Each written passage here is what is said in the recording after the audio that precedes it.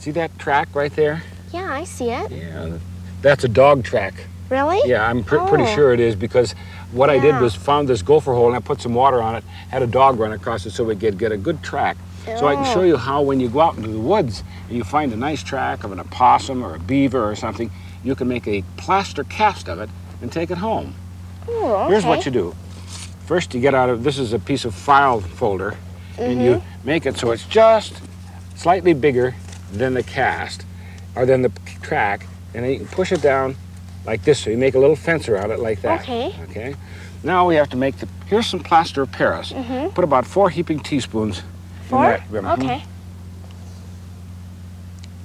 Have you ever seen plaster of Paris before? Yeah, I had it put in my mouth one time at the orthodontist.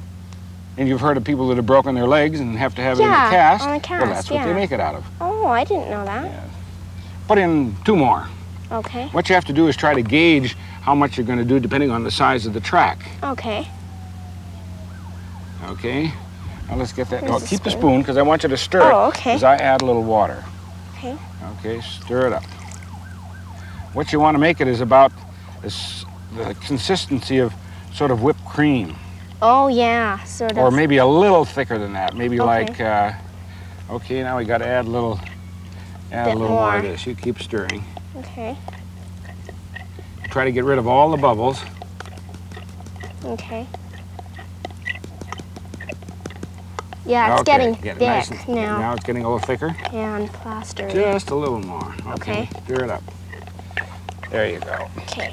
Okay, now carefully pour it right inside that little fence. Okay, here's the spoon. Okay, go ahead.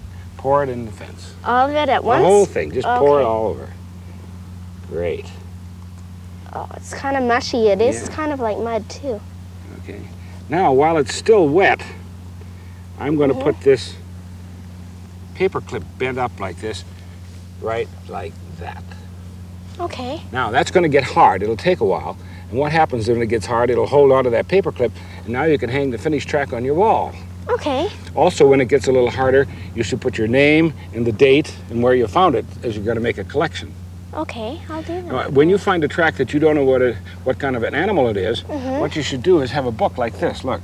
Yeah, Pocket Guide to Animal Tracks. Yes, and here you'll find all the animals that you might find out in the woods. Muskrat, mink, beaver, porcupine, fox. And you look for them along streams and ponds where there's nice mud, where they leave a nice track. Okay. Bobcat, Canadian lynx. Cougar. Yeah, badger, weasel, deer. White-tailed. Black-tailed mule And notice deer. they don't have dog, because these are all wild animals. Yeah, they're wild animals. Okay. So we'll let that sit there for a while. Okay. And when it gets nice and hard, you'll see a beautiful track. Yeah.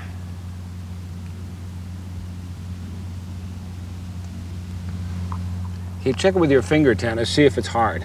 Okay.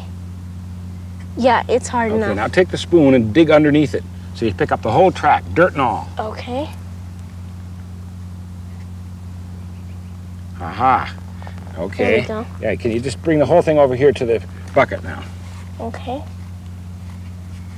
Very good. Now I'll take this off. Now let's get off some of the major part of the dirt. Okay, now let's put it in the bucket and wash off as much as we can. Okay.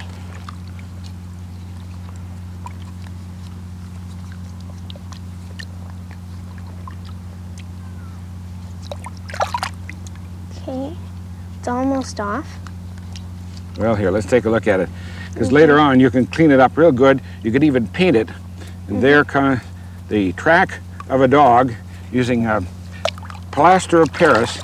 And you can make a whole collection of wild animal tracks